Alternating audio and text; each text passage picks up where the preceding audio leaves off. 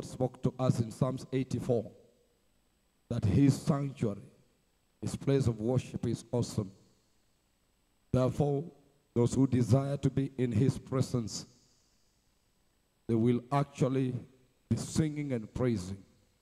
Therefore, the glory of God will shine over their lives. May the Lord bless you as now we listen unto the anointing of the servant of God. In Jesus' mighty name. Hallelujah. May the Lord bless you, servant, as you minister to the souls. Glory to God. Hallelujah. Hallelujah. I thank God for this opportunity that he has given unto us, that we may appear before his presence and just pour our hearts. And this evening, we can just say, like what Mary said, I have done what was expected of me, for I am a maid servant of God.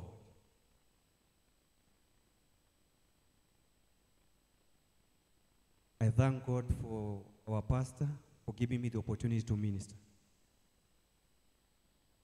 And in the next few minutes,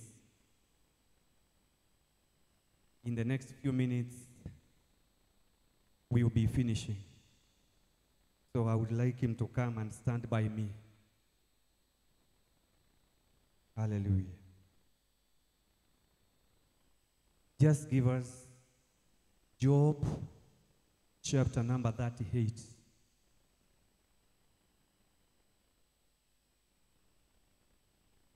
Job. Tupatie Job ama Ayubu 38. Today we want to look briefly concerning the mystery of altars. Leo tunataka tukajifunze kwa ufupi kwa ajili ya siri za madhabahu. The mystery of altars. Siri za madhabahu. An altar is not this thing you are seeing here. Madhabahu sio kitu hiki ambacho tunakitazama. It's not this platform. Sio ukumbi huu tunaotazama. Where people come and do their performance. Wakati mahali ambapo watu kuja kufanya kazi zao. An altar has its own work. Madhabahu hiko na neno lake. Because it is God who established the altar. Kwa sababu ni Mungu anayetia muhuri madhabahu yake. And God commands everything while seated on the altar. Bwana anatupea amri ya kwamba chochote ambacho kimekalia madhabahu. Altar is very important because God rules. Madhabahu ni muhimu sana kwa sababu Bwana anatawala. His throne of God is already seated on the altar. Kiti chake cha enzi kinatawala madhabahu. And he commands everything from that altar. Anaamuru kila kitu kutoka madhabahu haya. That's why he asked Job in Job chapter number 38. Hivyo basi anamwamuru Yobu ama Ayubu katika mstari wa mlango wa 38. Job 38 mstari wa 33. 33. Ayubu 38 mstari wa 33. Media give us very briefly. Watu wetu mitambo kwa haraka kwa sababu ya muda. Maandiko yanasema, je, unajua amri zilizoamriwa mbingu? Waweza kuyadhibitisha mamlaka yake juu ya dunia? In other words, God was asking Job. Kwa mambo mengine Mungu alikuwa anamuuliza Ayubu. Do you know the laws that govern the universe? Je, unaelewa amri ambazo zinamiliki ulimwengu? Do you know the laws that determine the way things should be done? Unaelewa amri ambazo zinaelekeza mambo? And can you use them in your own life? Hivyo basi unaweza zitumia wewe mwenyewe. Can you use them in your own life? Unaweza zitumia kwa maisha yako. This was a conversation between Job and God. Huu ulikuwa ni mjadala kati ya Ayubu na Mungu. It was after a very long argument between Job and his friends. Ilikuwa ni baada mazungumzo marefu sana. But chapter 38, that's where God now is speaking to Job. Na baada hayo Ayubu anazungumza na Mungu. He is asking him, now prepare that you may answer me. Na Mungu anamwambia jiandae ili kwamba unanijibu. If you have an answer. Kama unajibu. But in chapter number 42, na akajawa katika mstari wa 42, Job tells God, I don't know anything. Ayubu anamwambia Mungu, sielewi jambo lolote. Ni wewe tu unayetambua mambo haya. In this life, katika maisha haya, things are governed by another law that is in operation. Maisha yanadhibitishwa kwa namna ya sheria. You may not understand what is happening. Unaweza kosa kuelewa kile kinachotendeka. But that what is happening is being determined determined and ruled by something that is operating in the Na spirit. kila ambacho kinaendelea kudhibitishwa kutoka mambo yanayoendelea kiroho. What has been happening in your life Kila ambacho kimefanyika katika maisha yako is something that has been programmed. ni kitu ambacho kimekwisha tu It's a law that has been at work katika amri ambazo ziko kazini throughout the generations. katika njia tofauti. There are laws that have been governing the way things are being done. Kuna sheria ambazo zimekuwa zibidhibiti namna ya vitu kufanyika. We may say we know how to do things. Tumeweza kusema tunaelewa kama namna ya kufanya vitu. For example, we choose our leaders to go to the parliament. Kwa namna nyingine tunachagua viongozi wanaoelekea katika bunge. Because we know them as good people. Kwa sababu tunawatambua kwa watu wema. But because there is a law that is in operation in the political realm, lakini kwa sababu kuna sheria inayotawala katika misingi za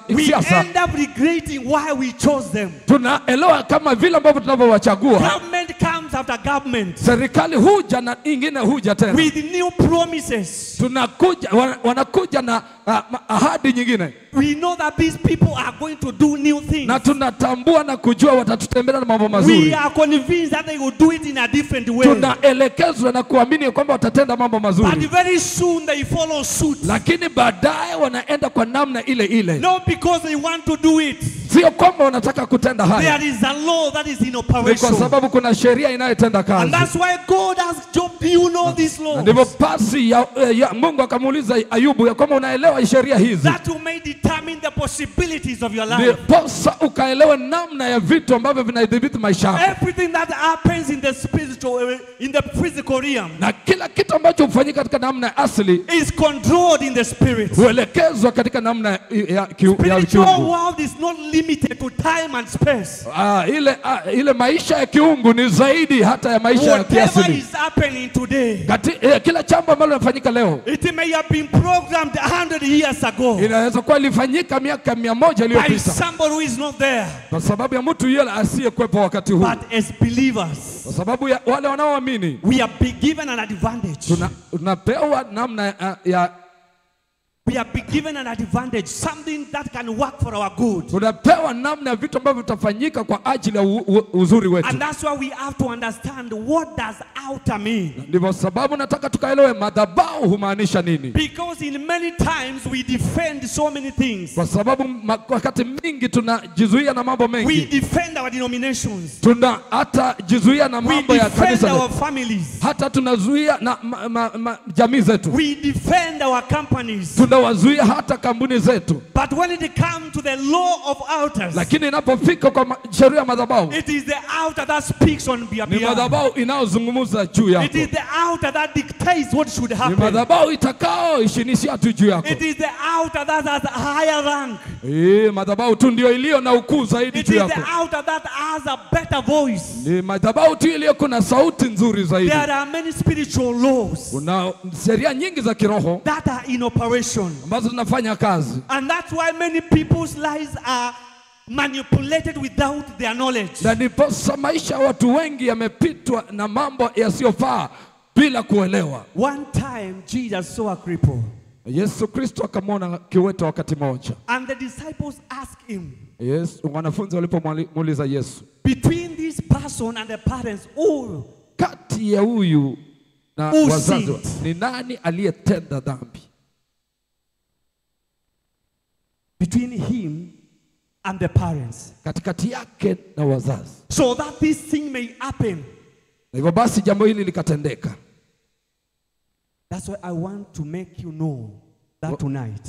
Basi nataka ukaelewe usiku wa leo. Whatever is happening around you, kila ambacho kinafanyika kando yako, there is power that is controlling it. Kuna nguvu ambazo zinaelekeza. And that's why you find in many times the Christian life. Posa unaona katika maisha ya Ukristo wengi, we look like we are mark timing. Tunaona kwamba wanakaa katika namna moja. You try to rise and all of a sudden you go back to where you used to be. Unajaribu kukimbia kina unarejea pale ulipoanzia. Why? Because there is a law that already drew a line in your lineage. Kwa sababu kuna sheria inayokumiliki uweze songa. For people like this one, you should not go beyond this position. Kuna watu ambao wamewekwa msingi hawezi pita hatua fulani. And that's why those who want to rise, basa wala wanaotaka kuinuka, they understand what altars can wanaelewa madhabahu ni nini. Look at the secular world. Angalia katika dunia ya asili. If they start a business, wakianza biashara, they must visit an altar first. wanaenda kutembelea madhabahu mahali. Because there is a law that will be set there. Kwa sababu najua kuna sheria itakayetiwa. That will determine the streaming of customers. Itakaoelekeza ile biashara. And you wonder why do we always stream in this person? Kwa sababu kwa nini tunajiuliza kwa nini tunaamini sana mtu huyu? Why are we buying from this person alone? Kwa nini tunanunua kwake tu peke yake? Why are people traveling from so far to go and buy kwa from this nini person? Tunaanza safiri kutoka mbali kuja kununua kwake? Is he selling of, does the prices go? Kwa nini labda bei zake ziko chini ama the prices favorable? Kwa sababu ya bei zake ni nafuu. In the real sense he may be selling it at a higher price. Labda hata yeye huuza bei ya juu. But there is a law that is in operation. Lakini kwa sababu kuna sheria inayomiliki. Why? Because he visited an altar. Ni kwa sababu alitembelea madhabahu. And the law was set in motion. Na sheria ikatiwa kumiliki biashara ile. That's why. Ndio sababu. You have to understand. Paswa kuelewa. And you have to understand very well. Paswa kuelewa vizuri. Yes, you have been born again. Umekuwa ukienda tena. Yes, you have been born again. You have been saved. Ndio umezaliwa upya ama umeokoka. But there are things that you need to understand. Lakini kuna vitu unapaswa kuelewa. That's why Bible says my people perish because they lack knowledge. Kwa sababu maandiko yanasema ya kwamba watu wangu huangamia kwa sababu ya kukosa maarifa. And Paul said we should not be ignorant of the tactics of the enemy. Na hivyo basi hatupaswi kutoelewa na kutilia mkazo mipangilio ya shetani. There are tactics that the enemy has been using around your life. Kuna mbinu ambazo shetani hupenda kutumia. That's why sometimes you don't understand why things happen the way they happen. Na hivyo kwa sababu yake unakosa hata kuelewa mambo inavyopasa kuwa. And these altars, they govern territories. Na madhabahu haya huwa na maeneo yake. They govern territories. Yanamiliki maeneo. That's why you find a certain behavior in a certain territory. Unapata kwamba kuna aina ya tabia katika maeneo fulani. Why? Because it is being governed. Kwa sababu yamemilikiwa. It is being programmed. Inaelekezwa katika mtandao. Even if a new person will come to that area, finally he will behave the same. Kwamba hata mtu mgeni anapokuja katika eneo hale atakuwa hivyo tena. Why? Because there is a law that is in operation. Kwa sababu kuna sheria inayomiliki eneo hilo. But those who know their God, lakini wale wanaomjua Mungu wao, shall be strong. Watakuwa imara. And will do exploits. Na watafanya malimbuko. You have to understand, what does God do? Unapaswa kuelewa ni kitu gani Mungu anapotenda. What does he use to determine what should happen to you? Ni kile kitu gani ambacho Bwana hutumia kudhibitisha uwezo wake. Why many times we just proclaim words without knowing? Isiwe tu kila wakati tunatamka tu maneno pasipo na kuelewa. Why? Because we just saw them written in the Bible. Kwa hivyo basi sio kwamba tumeona yameandikwa katika Biblia. Or we had somebody proclaim the same word. Ama tulisikia mtu akitamka mahali. But we must understand, we deal with the root cause. Tunahitaji kuelewa kwamba kuna misingi tunahitaji kukabiliana nayo. When the people of Israel complained of water being bitter, wana wa Israeli walipolalamika kwamba maji ni machungu, they called the servant of God. Waliita mtumishi wa Mungu. They told him the land is good. Wakamwambia nchi ni nzuri. But the waters are bitter. Lakini maji ni machungu. But the waters are causing miscarriage. Maji inafanya hata mimba zinatoka. What did he do? Walifanya nini? He went to the source. Alienda katika ile chemichemi. When you are dealing with the issues in your life, unapokabiliana na mambo katika maisha yetu, go to the source. Unahitaji kwenda kwenye chemichemi. You have to go to the source. Unapohitaji ni kwenda kwenye chemichemi. You may be working so hard. Unaweza kuwa unafanya kazi kwa bidii. Yes, you are working so hard. Ndio unafanya kazi kwa bidii. But what are the results? Lakini matokeo ni nini? Those who want greater results, wale wanaotafuta matokeo makubwa, they know how to manipulate things in the spirit. Wanajua jinsi ya kuchangamuza ama kuchangamua vitu. It takes the presence of the spirit to determine the outcome of something. Inahitaji uwepo wa Roho ili kuleta matokeo. For a church to grow, for a church to increase, kanisa ili kuongezeka, we must understand the secret. Lazima tuelewe siri of the altar. Ya madhabahu. It is the altar that speaks. Ni madhabahu inayotamka maneno. It is the altar that defends. Madhabahu ndio inayelinda. Many people in the secular world, Watu wengi katika anga ya kidunia. You joke with them. Utacheza na wao. Then they tell you, let me go and camp. Wanakueleza kwamba wacha niende nikarejee. Let me visit an altar and camp back. Wacha nikatembelee madhabahu nikarejee. You see me in my true colors. Na utaniona katika anga ama rangi zangu za kawaida. And you just take it lightly. Na utaichukulia tu katika mambo ya kawaida. You take it lightly. Lakini utaichukua kwa kawaida. But wait. Ungoje kwanza. Because there is a law that have been programmed in the altar. Kwa sababu kuna sheria iliyotiwa kumiliki yale madhabahu. And it must work. Na lazima itende kazi. It is the integrity of God. Ni kwa uwezo wa Mungu. That causes every law to work. Inafanya sheria zote kufanya kazi. It is the integrity of God. Ni katika ile sheria ama uaminifu wa Mungu. That causes the law of gravity to work. Inafanya ile sheria ya kumilika anga kufanya kazi. That causes the day and night to be there. Na inafanya usiku na mchana kuwepo. That causes the seed season and the harvest season to be there. Inafanya mambo ya wakati ama nyakati za the spiritual world is more real than we see. Anga ya kiroho ina uwezo kama vile ambavyo zaidi tunavyoona. People don't just raise in life. Watu hawainuki tu maishani. Business don't just grow. Biashara hainuki tu. People don't just prosper. Watu hawainuliwi tu na There is a law that is in operation. Kuna sheria ambayo inatenda kazi. That's why Bible says. Basi Biblia inasema. As long as there is day and night. Kama vile ambavyo kuna usiku na mchana. As long as there is day and night. Kama vile kuna usiku na mchana. Seed season and harvest season will always be there. Wakati wa kuvuna na kutovuna utakuwepo. In other words, the laws of the spirit will be programmed and work as they have been programmed. Kwa njia nyingine sheria iliyowekwa kudhibiti itakuwepo na kufanya kazi kama ilivyokusudiwa. That's why you find in some villages. Ndivyo mnapasa katika vijiji vingine. Yeah, life is just the same. Maisha ni yale yale. Nobody rises. Hakuna mtu anayeinuka. Everybody is suffering the same. Kila mmoja anateseka kwa namna ile ile. And if you try to rise in that region, na ukijaribu kuinuka katika eneo hilo, you fall down. Utaanguka chini. There are laws that have been set in motion. Kuna sheria ambayo inafanya kazi. That's why you have to understand. Lazima ndiposa ukaweze kuelewa. In order to go to higher realms in the spirit. Hivyo basi kuinuka katika level nyingine. Everything about you must be tied in prayer. Kila kitu katikati yako ama kando yako kinafaa kitiwe katika maombi. Because it's in prayer where you visit the house. Ni kwa sababu ndani ya maombi unapoweza kuyafikia madhabahu. It's in prayer where you manipulate the laws of God. Katika madhabahu hapo ndipo unaweza pindua ama kuchangamuza vitu. Is in prayer where you can access the art of God. Hapo katika maombi hapo ndipo unaweza kufikia neema ya Bwana. And any other thing that aroused about your life must be an altar. Na kila kitu ambacho inuka maishani mwako lazima kiwe madhabahu. So for you to rise, basi wewe kuinuka, you have to determine which altar must speak for you. Lazima uelewe ni roho gani ambayo inazungumza kwa madhabahu yangu. You have to understand which law is operating in your life. Lazima uelewe ni sheria gani inayozungumza katika maisha yangu. There are people who are very much assured.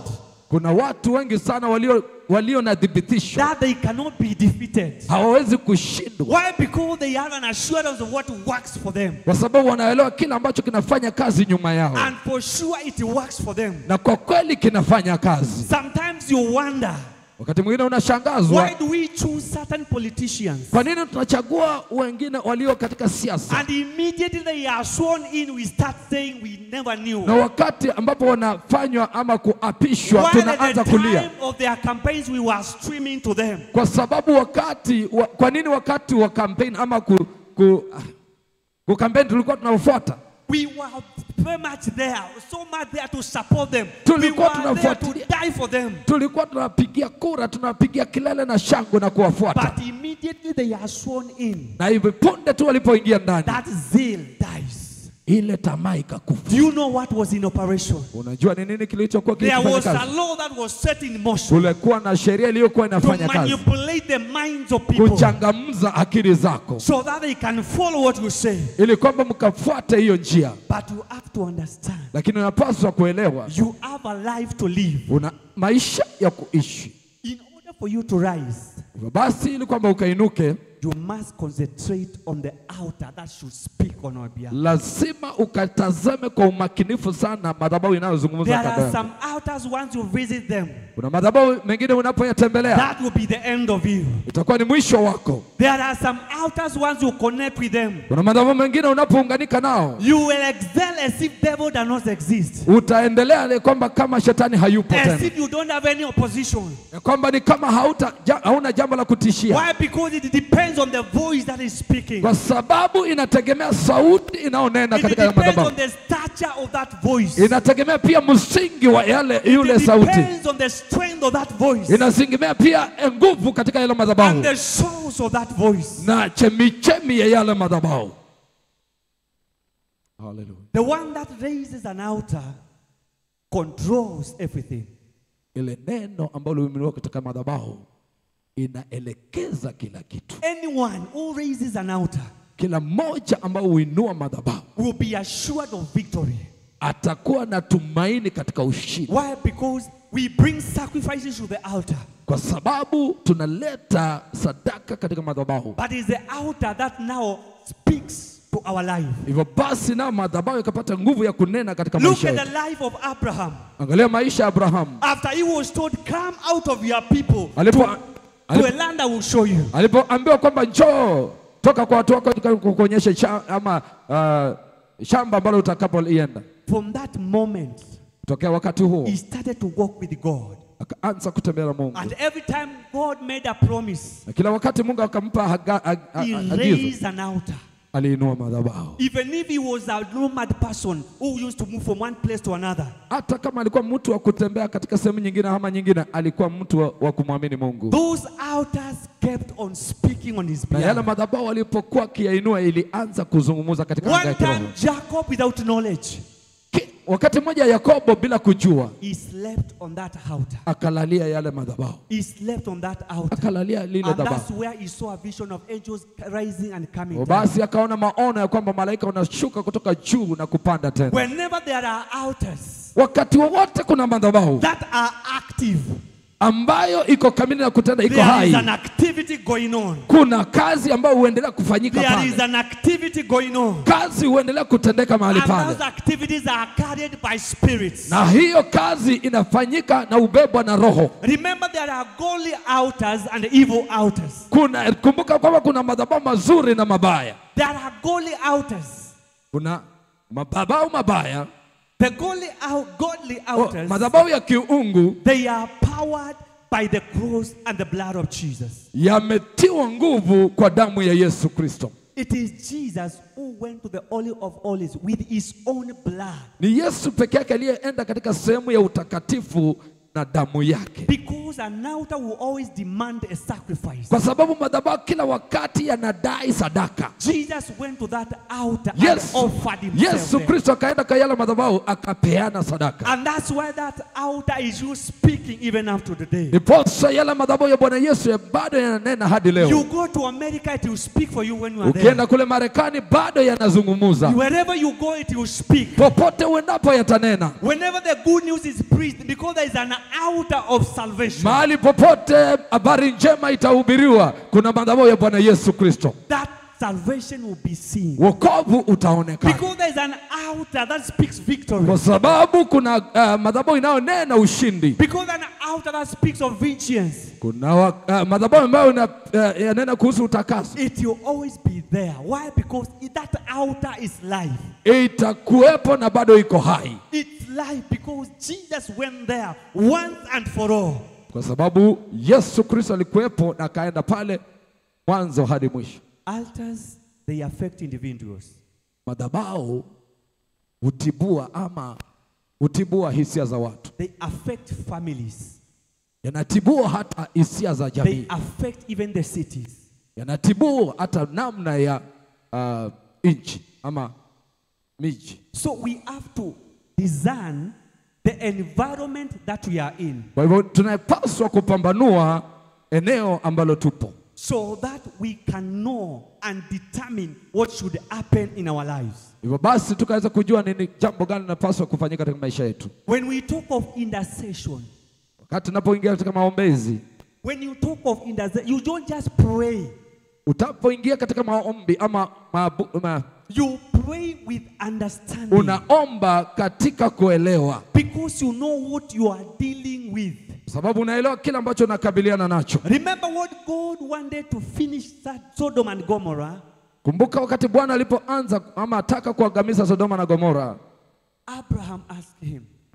Bwana Abraham akamuuliza, are you going to finish both the righteous and the evil? Je, Bwana utawamaliza wema na hata wale wabaya pamoja? Why? Because he knew there is an altar that speaks for the righteous. Kwa sababu alijua kwamba kuna madhabahu inayonena kwa sababu ya wale wateule wazuri. And he knew the covenant he had with God. Na anajua akaelewa kwamba kuna agano ambalo tulikuwa nalo Bwana. And that covenant was to defend him and his people. Na agano lile lilikuwa kwamba likaweze kuwashindania watu wake wote. So it takes spiritual intelligence to determine possibilities. Inahitaji ufahamu wa kiroho ili kwamba kujua mambo ya madhabahu. Why do we have a city with so many churches? Why should we have a city with so many churches? Kwa nini tuwe na mji ambao uko na makanisa mengi zaidi? Yet there is nothing significant happening in the lives of people. Na ile hali hakuna kitu maksusi kinaofanyika katikati ya maisha ya watu wa Mungu. Yet the same evil is being carried on day after day. Maovu yanaendelea usiku na mchana na kila siku. Why do we have a nation? Kwa nini tuko na nchi that is 80% Christianity, ambao ni 80% wa Kristo, but the rampant corruption, lakini sehemu ya ufisadi imekita mizizi in the land, na uovu umekita mizizi? Yet we have even bishops who are visiting the state house. Na ili kwamba tuna wachungaji, maaskofu wanaotembelea ikulu. Why don't we discern what is happening in our nation Kwa and deal with nini it? tusipambanue ni kitu gani kinaendelea katika nchi yetu? Why don't we discern what should be done?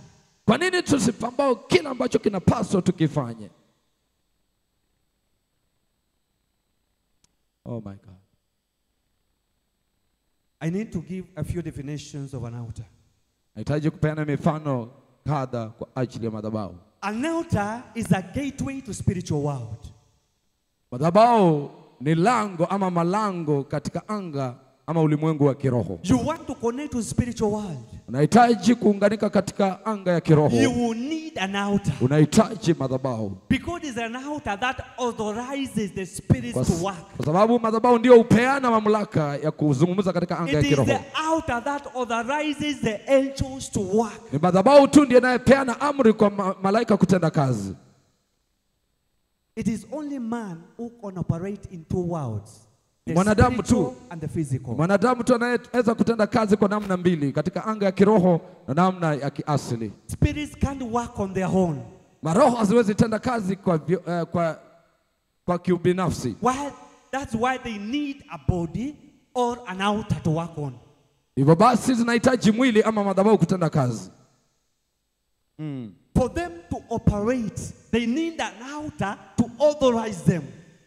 Maroho kutenda kazi yanahitaji madhabahu kupeana mamlaka. For Spirit of God to work in this region, He needs an altar as a platform. Roho Mungu atende kazi katika eneo hili, anahitaji madhabahu kutenda kazi. For God to work in this region, He needs a platform for Him to work. Roho Mungu utenda kazi, anahitaji jukwaa la kutenda kazi. We have the responsibility of raising the altar. Tuna majukumu ya kuinua madhabahu katika eneo hili. We have a responsibility of preparing the altar for God. Tuna majukumu ya kutayarisha na kuandaa madhabahu katika eneo hili. If you want Mlolongo to turn upside down, ili kwamba watu Mlolongo wakaweza kusaidika, this altar must have a higher voice. Hii madhabahu lazima ikuwe na sauti ya kuu zaidi. This altar must have a higher voice in this region. Hii madhabahu lazima ikaweza kuwa na sauti katika eneo hili. Because it's the altar that speaks on behalf kwa of people. Kwa sababu madhabahu ndio unena kwa ajili ya watu. Yes, we are sending representatives to the state house. Kama tunatuma watangulizi katika ile ikulu, to go and speak on our behalf. Ili kwamba wakazungumze kwa ajili yetu. But that one is physical. Lakini hiyo ni ya kiasili. It is limited. Ina mwisho wake. It has its time plan. Ina wakati wake wa kudidimia. There are places they cannot reach. Lakini kuna mahali hawezi fika. That's why we have so much rampant cattle wrestling in those areas. Hiyo ndio sababu tuna misingi mimi za upotofu katika maeneo hayo. Yet we have a government in place. Lakini kuna na hivyo basi tuko na serikali mamlakani. But the spiritual law has no limitation.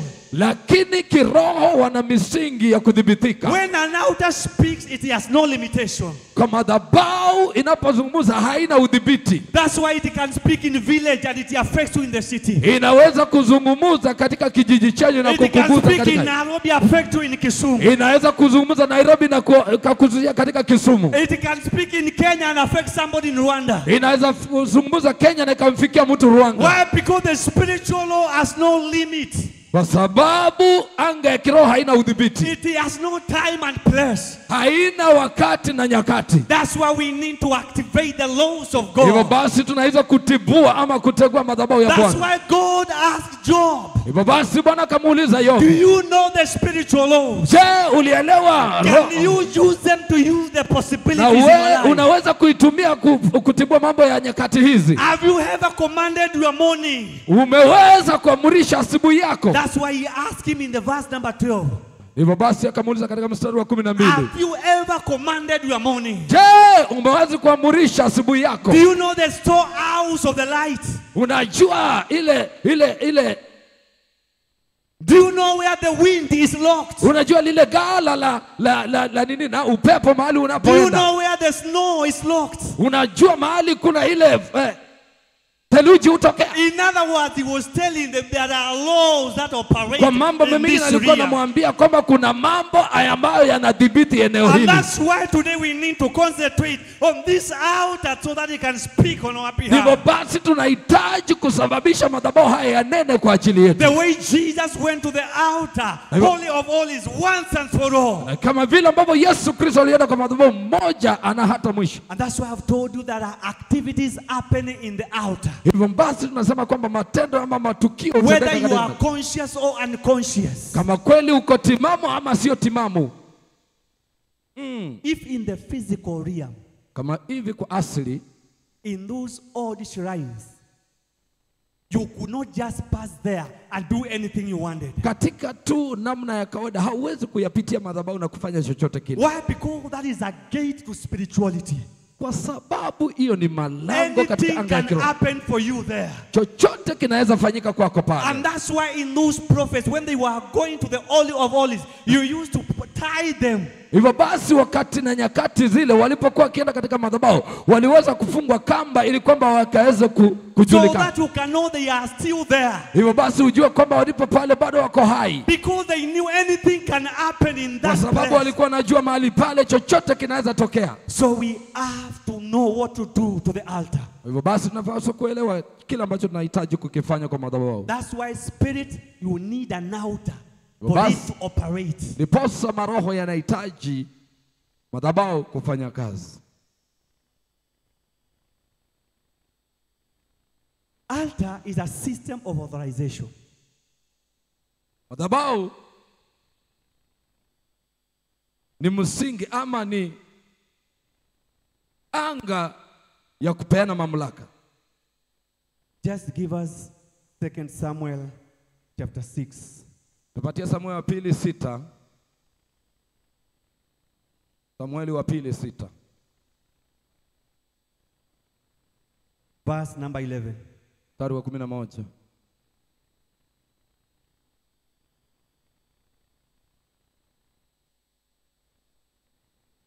Samueli wa pili 6:11.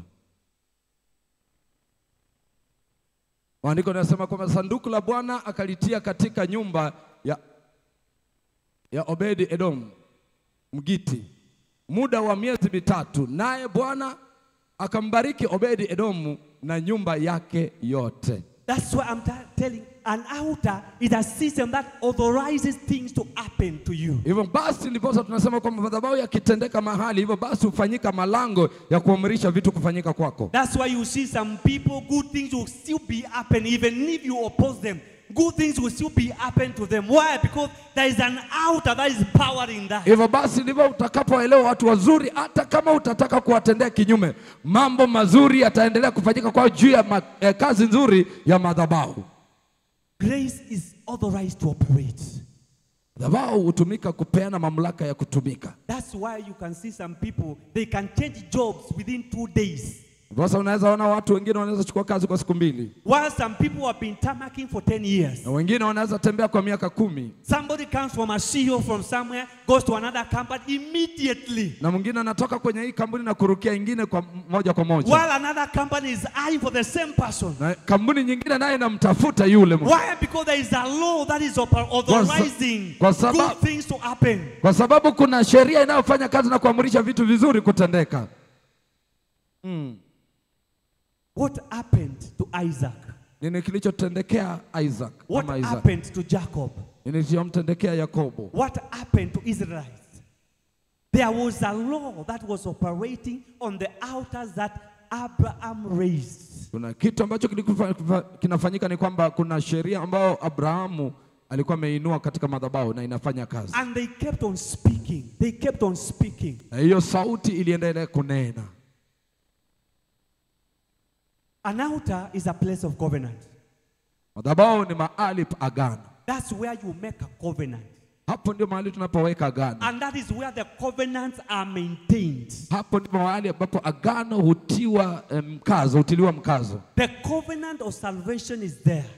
Agano la wokovu liko pale. And it will still remain. Na itabakia pale. Why? Because there is an altar in heaven powering that. Kwa sababu kuna madhabahu mbinguni ambayo inatia nguvu madhabahu yale. There is an altar that is authorizing that. Kuna madhabahu inayotia nguvu ama huamurisha pale. There is an altar that is maintaining that. Kuna madhabahu ambayo inaendelea kuyashikilia.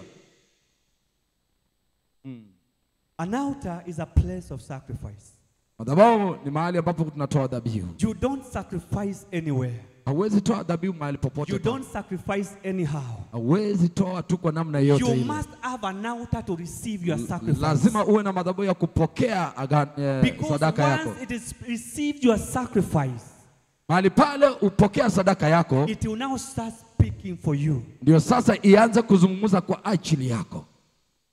If you bring the sacrifice on the altar, ukileta sadaka kwenye madhabahu, it is now the altar that will speak from heaven to you. Ni madhabahu itakayonena kutoka mbinguni kwenda kwako. It's only altar that speaks in one way. Ni madhabahu tu inayonena kwa njia moja. It takes from the spirit to you. Inachukua kutoka kwenye roho kuelekea kwako. It takes from the spiritual realms to you. Inachukua katika anga ya kiroho kuja kwako.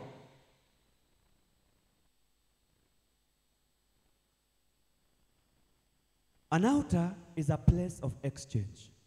Madhabahu ni mahali ambapo tunafanya mawasiliano. Is a place of exchange.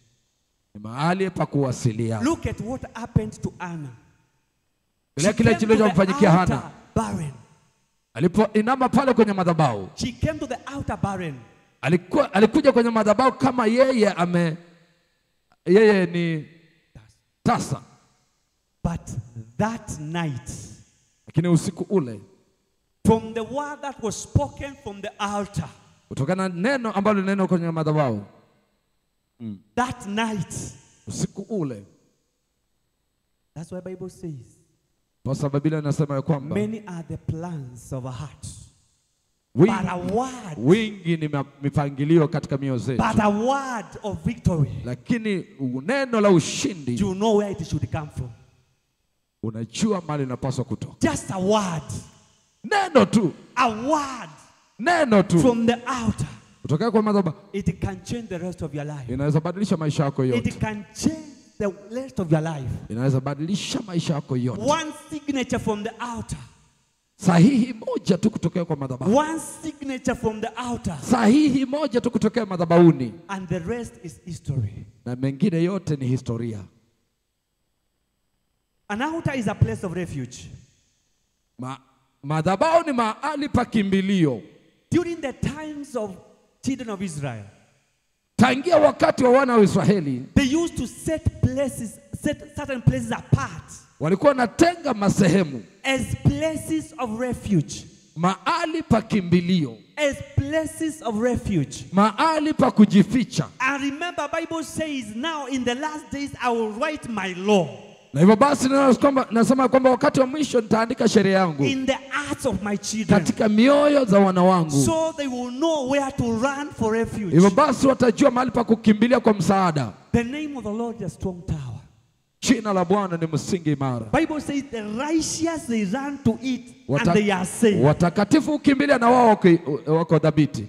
So wako salama. When you run to the altar, unapokimbilia madhabahuni, just because you are fearing, hivyo basi kwa sababu tu umeogofya, just because they are coming after you, hivyo basi kwa sababu wanakukimbiza, it will thunder for them. Itafanyikia kazi, itakulinda wewe. One time Samuel was sacrificing to God. Siku moja Samuel akawa anatoa dhabihu kwa Bwana. And he heard that the Philistines are just coming to fight the Israelites. Na akapata habari ya kwamba Wafilisti waja kupigana na Israeli. Immediately he took a stone and raked it and put an oil on it and invoked the name of God. Akakimbia moja kwa moja na kuinua madhabahu na kuweka sadaka. Bible says God thundered. Bwana akapiga radi. And from that time until Samuel died, the Philistines never came to fight the Israelites. Hivyo basi kwa sauti kubwa Bwana akapiga radi, na hivyo basi wale wa Israeli wakaona nguvu za Bwana kuwapiga wa Filisti. What kept the Philistines away was the altar that was speaking. Kile kiliwafanya wa Filisti kukaa mbali ni kwamba madhabahu yaliinuliwa. That's why I'm telling you, an altar authorizes the spiritual world to speak on your behalf. Basi nakwambia kwamba madhabahu hufanya ama hupeana amri kwa anga za roho kuzungumza juu yako. It's like it's giving a signature on your life. Inapeana sahihi katika maisha yako. It's like it's giving you a green light. Ni kama kupeana amri ama uwezo wa kwenda. So an altar is a place to go and hide. Madhabahu hivyo basi ni mahali pa kujificha. When you feel everything is weighing you down, run to the altar. Ukifikia kwamba kuna vitu vinavyokusukuma chini, kimbilia madhabahu. That's why Jesus says, "Come unto me, you basi, who are heavy laden." Niposa Yesu Kristo anakuja, njooni kwangu nyinyi wote mliozidiwa na mizigo, and I will give you rest. Nitawapa mapumziko. I will give you rest. Nitawapa pumziko. Where do you run to God? At the altar. Napokimbilia Bwana katika madhabahu. An altar is a place of worship and a place of prayer. Madhabahu ni mahali pa kuabudu na maombi. Prayers that are made on the altar, maombi ambayo hufanyika madhabahuni, are not like prayers you make in your own house. Sio kama maombi unayofanya kule kwako sebuleni ama kule. Are not like prayers you make in arboretum. Sio kama maombi ambayo unayofanya kule kwenye msitu arboretum. Why? Because an altar has its real purpose to speak to your life. Hivyo basi ni kwa sababu madhabahu yana uwezo wa kuzungumza juu ya maisha yako. It authorizes God to speak. Hiyo madhabahu ndio inayomfanyisha Mungu kuweza kuzungumza juu yako. Remember, God will always partner with man to accomplish things. Kumbuka kwamba Bwana upenda kuambatana na mwanadamu ili kutimiza mambo. And you can only partner with God through his channels. Na unaweza tu kuambatana na Bwana kulingana na njia zake. An altar is a place for power. Madhabahu ni mahali pa nguvu. Is a place to get the anointing. Mahali ambapo tunapokea upako. Is a place to be recharged. Mahali ambapo pa kutiwa nguvu tena. An altar acts like a battery in this microphone. Madhabahu hufanyika kama battery ama hiki chombo ndani ya kipaza sauti. If I take the battery out of this microphone, it will not speak. Nikiondoa sehemu ya miale katika chombo hiki, kipaza sauti haitafanya kazi. So that is the work of the altar, to power your life. Hiyo ndio kazi ya madhabahu, kupeana nguvu katika maisha yako. That's the work of the altar. Hiyo ndio kazi ya madhabahu.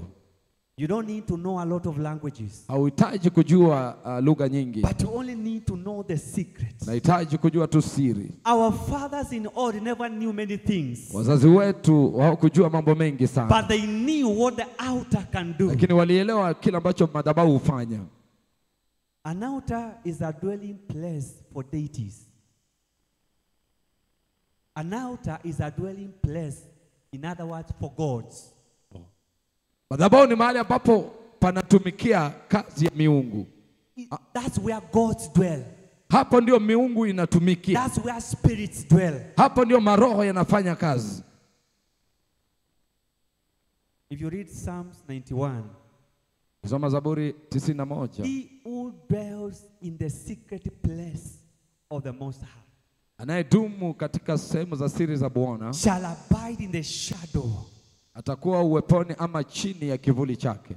An altar is a secret place. Madhabahu ni mahali pa siri. It may look open. Inaweza onekana wazi. It may be open for everybody. Inaweza kuwa wazi kwa kila mmoja. But it's a secret place. Lakini ni mahali pa siri. This is a secret place. Ni mahali pa siri.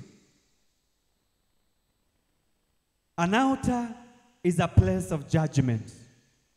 Madhabahu ni mahali pa hukumu.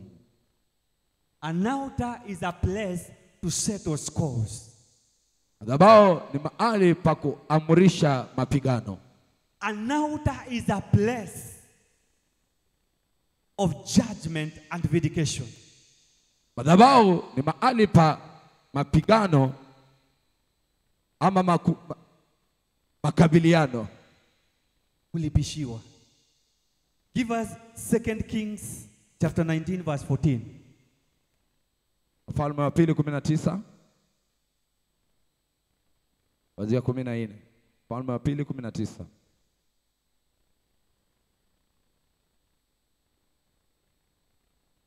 Second Kings 19:14.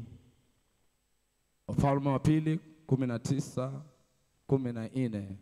Maandiko yanasema kwamba basi Hezekia akaupokea waraka katika mikono ya wale wajumbe. Akausoma, kisha Hezekia akapanda akaingia katika nyumba ya Bwana. Akaukunjua mbele za Bwana. Naye Hezekia akaomba mbele za Bwana akasema, Bwana Mungu wa Israeli, ukae juu ya marikebu makerubi, wewe pekee yako ndiwe Mungu mfalme zote za dunia. Mungu wa falme zote za dunia. Wewe ndiye uliyeziumba mbingu na nchi. 16. Tega sikio lako, Bwana, usikie, fumbuo macho yako, Bwana, uone, uyasikie maneno ya Senakeribu, ambayo amemtuma mtu aje naye ili kumtukana Mungu aliye hai. 17. Ni kweli Bwana mfalme wa Ashuru amewaharibu mataifa na nchi zao. 18. Na kuitupa miungu yao motoni, kwa maana haikuwa miungu bali ni kazi ya mikono ya wanadamu. Ilikuwa miti na mawe tu, ndiyo sababu wakaiharibu. This is a servant of God. Hii ni sauti ya Bwana. The Israelites were being terrified. Wale wa Israeli walikuwa wanashtumiwa sana. And this king has asked them, which God can rescue you from my hands? Na hii inaonyesha basi kwamba wazi ni Mungu gani anaweza kukuokoa mkono He wako. was asking them, which God? Alikuwa anauliza ni Mungu gani? You know what I've done to other kings? Umeona kile ambacho nimefanya kwa wale wafalme wengine? I have destroyed their gods. Nimeharibu miungu zao. But the servant of God ran to the altar. Lakini mtumishi wa Mungu akaenda katika madhabahu. And he spread it before God. Na akamwagilia mbele ya Bwana. And he prayed, God, read. Na akaomba, Bwana, look at this. Angalia haya. It is true he has done whatever he has said here to other gods. Ni kweli kabisa amefanya vile ameandika vile amefanya kwa zile miungu zingine. But one thing I know, these gods are works of men. Lakini kile ambacho najua, hii ni kazi ya mikono ya wanadamu. Only you and you alone is able. Ni wewe tu na ni wewe pekee unayeweza. So an altar is a place to run for God to vindicate you. Madhabahu ni mahali ambapo tunakimbilia ili kwamba Bwana akatuokoe. Yes, there are people who are terrifying you. Don't argue with them. Run in the altar. Kuna watu wanaokushtumu ama kukutingiza imani yao. Usikimbilie wao, kimbilia kwa Bwana. Yes, you have scandals all over. Don't argue with anybody. Run to the altar. Yes, ndio kwamba unaweza kuwa na makashifa mbalimbali, lakini na kuazimu kwamba kimbia kwa Bwana. Run to the altar. Kimbilia kwa madhabahu ya Bwana. God knows. Bwana anajua. Irrespective of who he is. Irrespective of whoever is accusing you. Ijapokuwa tu hata watu wataweza kukushtumu. Irrespective of whoever it is. Haijalishi yule atakayezungumza kinyume na wewe. One thing with God, he says his kingdom is a kingdom of righteousness. Kila kitu kimoja napokielewa kwamba ufalme wa Bwana ni ufalme wa haki. It's a kingdom of righteousness. Ni ufalme wa haki. And if you are righteous before na him, ukiwa mwenye haki mbele za Bwana, he will vindicate for you. ataweza kukuokoa. He will vindicate for you. Atakuokoa. You will just be there. Utakuwepo tu. People will assume you don't know anything. Watu watafikiria kwamba hujui chochote. People will assume you have assumed. Watu watafikiria kwamba wewe huelewi kitu. But you know where to go. Lakini unaelewa pahali pa kupasa kwenda. You know where to go. Unajua mahali pa kuelekea.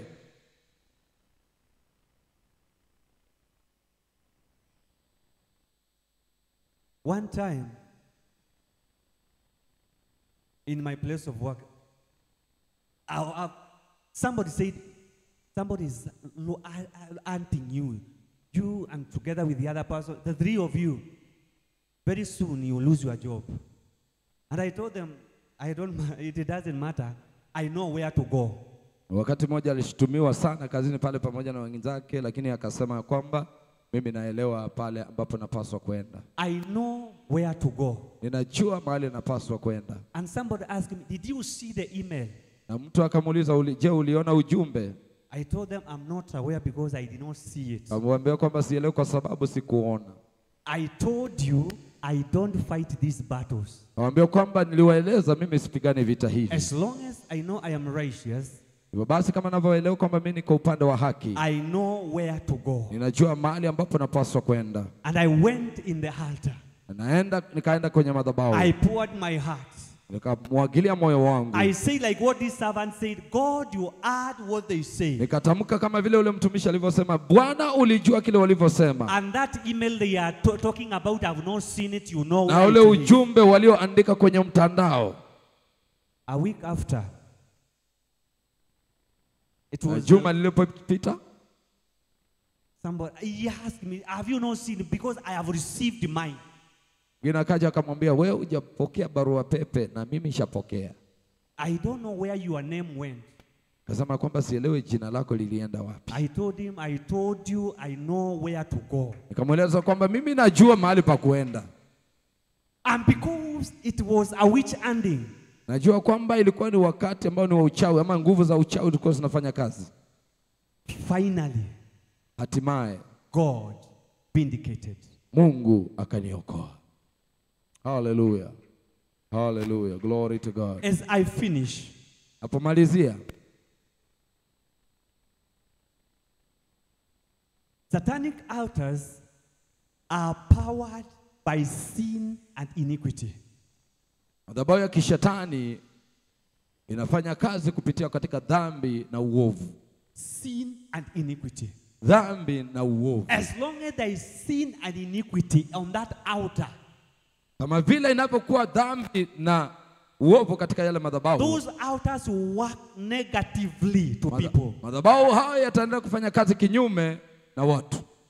And that's why as sin is increasing, iniquity is increasing in our nation. Basi tunapoona ya kwamba dhambi na uovu unainuka sana katika taifa letu, let's know that we are at danger. Basi tukaelewa kwamba tuko katika nyakati za hatari. Because these altars will work against our people. Kwa sababu madhabahu haya yatafanya kinyume. Against our nation. Yatafanya kazi kinyume na taifa letu na watu wetu. When you see people are not rebuking sin. Ukiona watu hawakemei dhambi. When you see people rejoicing in evil. Ukitaona watu wanafurahikia katika dhambi na uovu. Know that is the beginning of a downfall. Ujue kwamba huo ndio mwanzo wa kuanguka. Because Bible says, Biblia inasema ya kwamba by righteousness, when people are ruled by the righteous, kama kweli hivyo basi watu wataelekezwa katika haki, they will rejoice. Wataweza kushangilia. But wickedness is a reproach unto any nation. Kwa hivyo basi uovu ni tukio la uchungu katika taifa lolote. When you see wickedness everywhere, unapoona uovu kila mahali, you just need to know where you should go. Unahitaji tu kujua mahali pa kwenda. You need to empower the altar of God. Unahitaji kutia nguvu madhabahu ya Bwana. Glory to God. And these things are personal territorial, and in the bloodline. Hivyo basi haya mambo ni katika namna ya kibinafsi, katika maeneo na katika hali ya kizazi chenu. Because just give us Hosea chapter 7 verse 1. Tupatie tu Hosea 7:1 kwa haraka, media. Hosea 7 verse 1. Hosea 7 mstari wa kwanza.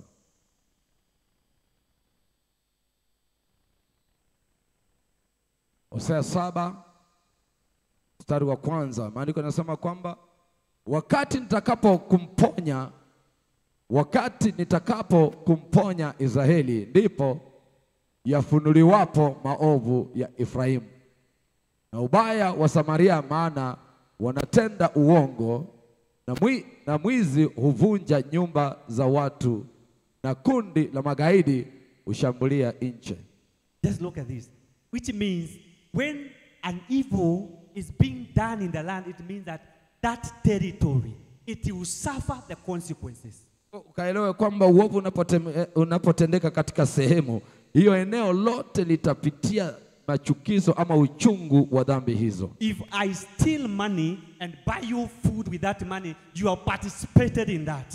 Nikichukua pesa nikaiba na nikakununulia chakula ukafurahia, hivyo basi nimehusika pale. That evil, you have participated. That uovu huo nimehusika. You are counted as if you are participating. Inakuwa upande moja na ule uovu. Some evil are in the bloodline. Uovu mwingine uko katika chemichemi ya damu ya ukoo. You don't know what your grandfather did. Haujui kile ambacho yule mwenye uzao wenye walivyotenda. But that thing has been in the blood, is counted as if that bloodline has done it. Na hivyo basi kila ambacho kilifanyika katika kizazi chenyu kinahesabika kwako. As I finish, holy altars, I say they are powered by the throne of grace and the blood of Jesus. Kwa hivyo basi tunasema kwamba madhabahu ya kiungu yanatiwa nguvu na neema ya Bwana. The blood of Jesus, na damu ya Yesu Kristo, and the throne of grace, na kiti cha neema. That's why Isaiah said, in the year that King Uzziah died, I saw the Lord seated, and his veil covered the church. Hivyo basi Isaya akasema kwamba wakati ambapo mfalme Uzia alipokufa, niliona mkono wa Bwana, neema yake na wingu lake likafunika kanisa. So that throne of grace, hivyo basi kiti cha neema, and the blood of Jesus, na damu ya Yesu Kristo, are the ones that power the altars of God. Hivyo ndivyo vinavyotia nguvu madhabahu ya kiungu.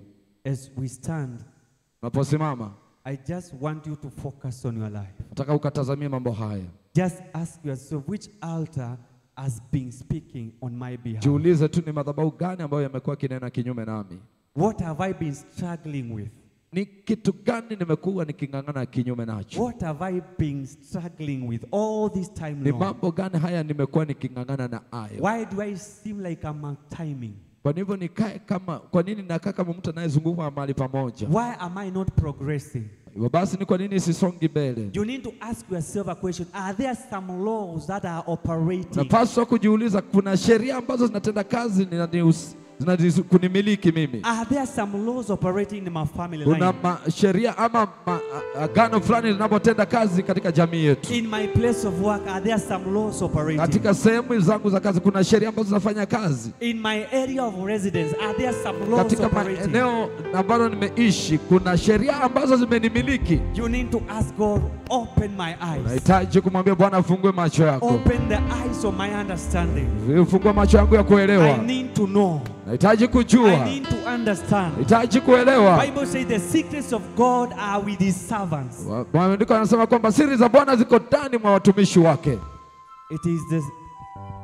It is God who reveals his secrets to his people. Ni Bwana tu anayefunua siri zake kwa wana wake. So that they can act on those secrets. Ili kwamba wakaweza kutumika na kutenda kwa ajili ya siri zake. Just ask God to open your eyes. Bia tu Bwana akafungue kinywa chako na moyo wako. Just tell God to open your eyes. Bia Bwana akafungue moyo wako. Yes Lord, I want to see. Bia Bwana nataka yes Lord, I want to understand. Bwana ninataka kuelewa. Yes Lord, I want to know. Bwana nataka kujua. What will happen to me? Kile ambacho kitanitendekea. What will happen to my children? Kitafanyika kwa watoto wangu. What will happen to my future? Kitakaotendekea kwa hatima yangu. What will happen to my future? Kitafanyika kwa hatima yangu. What will have in store for me? Yale kitafanyika juu yangu.